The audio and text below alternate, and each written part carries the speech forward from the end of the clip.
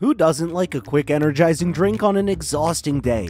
Feast your eyes on Prime, the newest sports drink hitting the market from the coattails of star influencers / YouTubers KSI and Logan Paul. The rising star drink has won over the hearts and taste buds of consumers all over the globe, but as famous as Prime is, it isn't immune to controversies. In this video, we're going to tackle all of Prime's rise to fame and all the controversies surrounding every step it took to get there. If you were ever on the fence about Prime, this might just confirm your suspicions.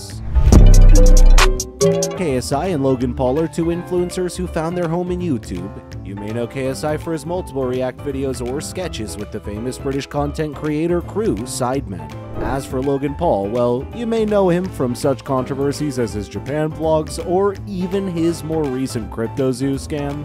These two YouTubers have butted heads with each other in the past before, but this all came to a roaring crescendo when KSI and Logan Paul met in the boxing ring to settle their differences. But not all rivalries have to end in ruin, because mere months after the boxing match, on December 28, 2021, KSI and Logan Paul would first announce their first ever sports drink brand, Prime.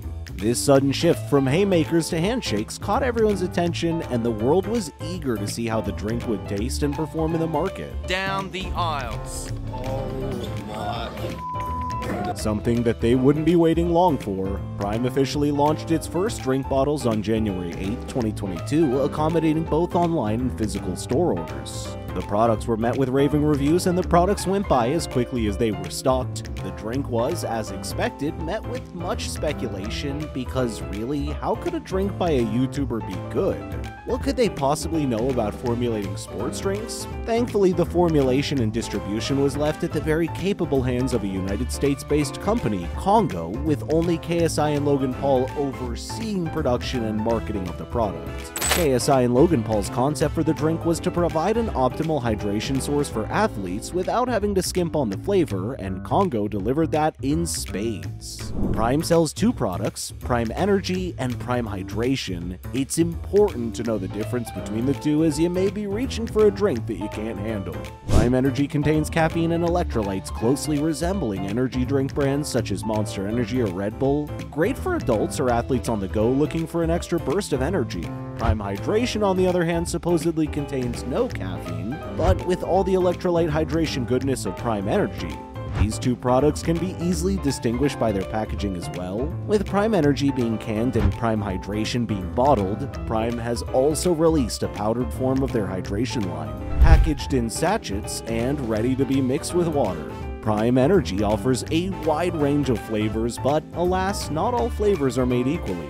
The two most notable flavors are their lemon lime and tropical punch, both of which are tangy and sweet, much like a soda rather than an energy drink.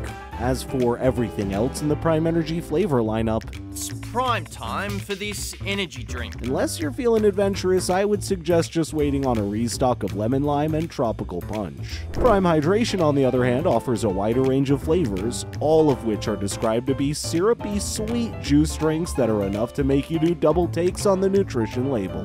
The notable flavors for Prime Hydration include ice pop and lemon lime, although really it all comes down to what your taste buds prefer, so you could never go wrong trying any other flavor. But with all these delicious syrupy flavors, you would think that Prime's sugars must be through the roof, right? Surprisingly enough, it isn't. Prime ranks near the bottom in terms of actual calorie count and sugar, making it one of the more healthy sports drink brands out there.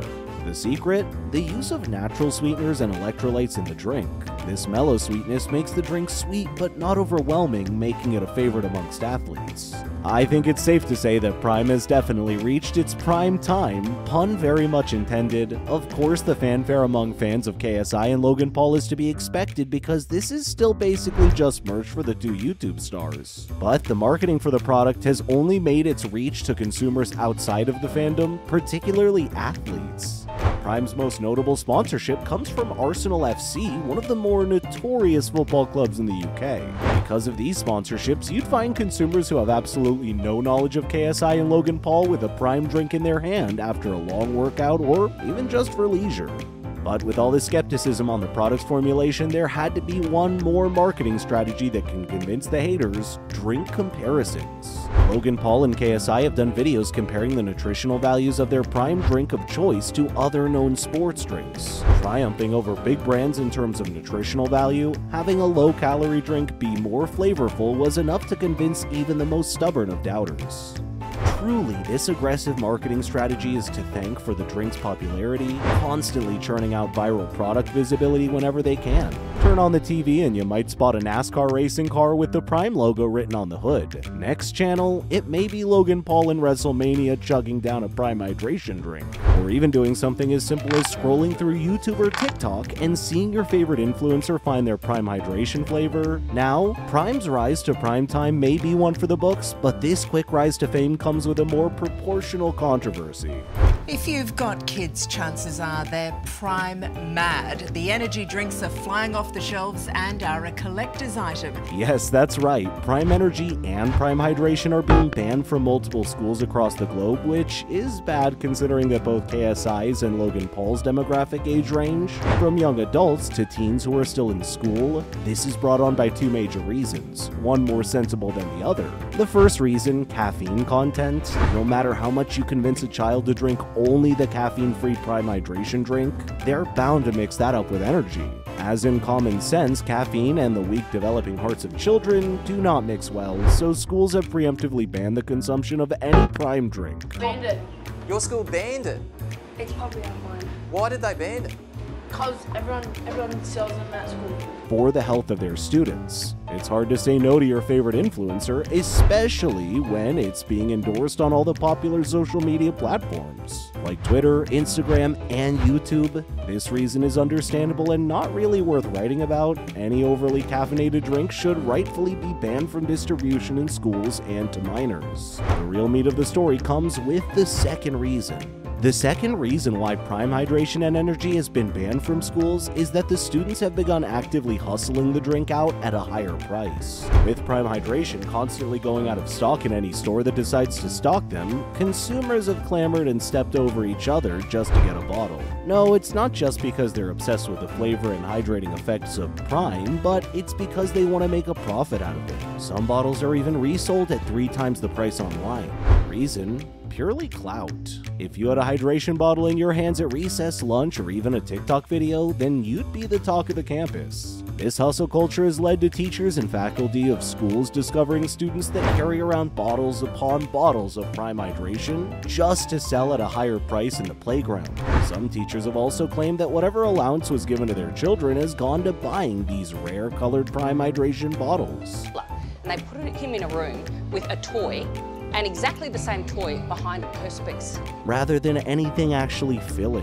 This was the last straw for multiple schools, eventually announcing the banning of the drink within school grounds. Money really does make you do some absurd things, huh? And that's the reason why Prime Hydration has been banned from multiple schools, a reason we nor the creators of Prime could have seen coming. Still, there is a lot that KSI and Logan Paul can learn from the effects of their marketing strategy, especially considering the age demographic of their audience. But honestly speaking, as participants of the hustle culture themselves, it seems highly unlikely that they will even acknowledge the controversy. Any publicity should be good publicity, right? So what about your favorite Prime Hydration flavor? Any experiences with a Prime scalper? Sound off on the comments below and tell us about it. Thanks for watching.